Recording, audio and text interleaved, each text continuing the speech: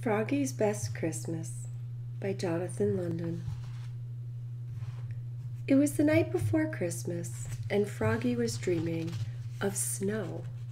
He had months of dreaming to go before it was time to wake up for spring. Thump, thump. In the dream, Max was tossing snowballs against Froggy's window. "Froggy!" called his friend. "What?" But it wasn't a dream at all. Froggy woke up and looked out the window. "Max! Max!" he shouted. He hopped out of bed, flop, flop, flop, and opened the door. "Merry Christmas, Froggy!" yelled Max, and gave him a present. "Wow!" said Froggy. "This is my first Christmas present." "This is your first Christmas," said Max. "You always sleep through it." "I've heard all about Christmas," said Froggy. "Now I can celebrate it. Yippee!" And Froggy went to look for a gift for Max. Flop, flop, flop. "I found the perfect one," he said. "What is it?"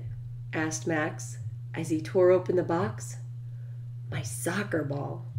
The one I kicked for our winning goal at the City Cup." "Gee, thanks," said Max, juggling the ball on his knees. "Now open your present." Froggy tore off the wrapping paper and opened the box. Inside there was a drawing of a Christmas tree. "Gee, thanks," said Froggy. "I always wanted a drawing of a Christmas tree." "No, no," said Max. "I'm giving you a real Christmas tree." "Wow," said Froggy. "What a friend." "Christmas," Max said. "It's about friends." "Yes," shouted Froggy. "Let's go find Matthew and Travis." And he rushed to his room to get dressed. Zoop, zip, zut, zut, zut, zut, snap, snap, swip, zum. Then he flopped outside. Flop, flop, flop. "Froggy!" called Max. "What?"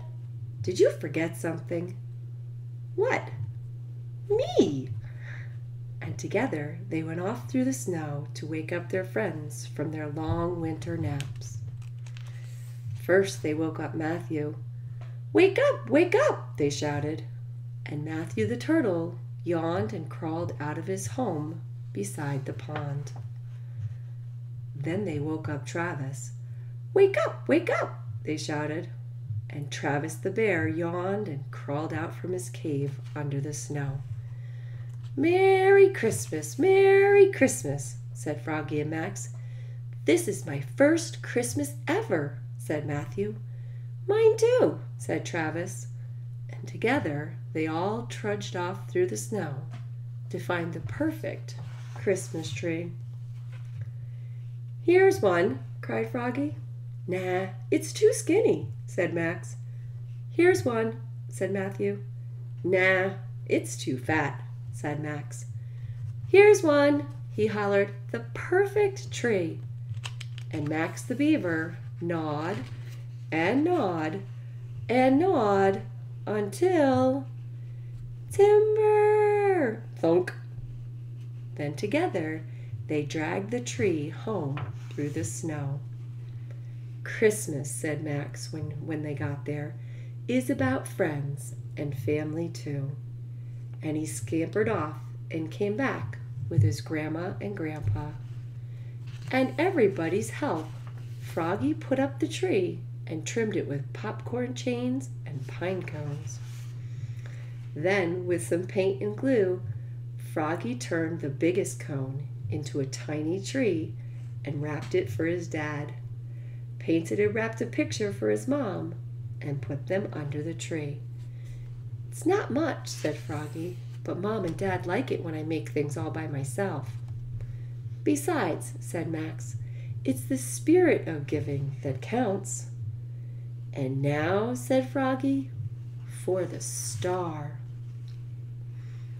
He made a star out of foil, then pushed a chair against the tree and climbed and reached and stretched touched. Timber! Shouted Max. Thunk. Froggy! Yelled his mother and father. What?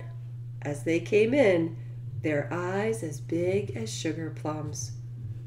Oops, croaked Froggy, looking more red in the face than green. Merry Christmas! And it was a Merry Christmas. Together they opened presents. Rip! Roasted chestnuts. Crackle! Sang carols. Fa la la la la! Ate a feast. Munch crunch munch. And had a snowball fight. Oof! This is my best Christmas ever, said Froggy. Ours too, said Matthew and Travis. This is your first Christmas ever, said Max, and everybody laughed. Merry Christmas to you all, shouted Froggy, and his friends waved goodbye.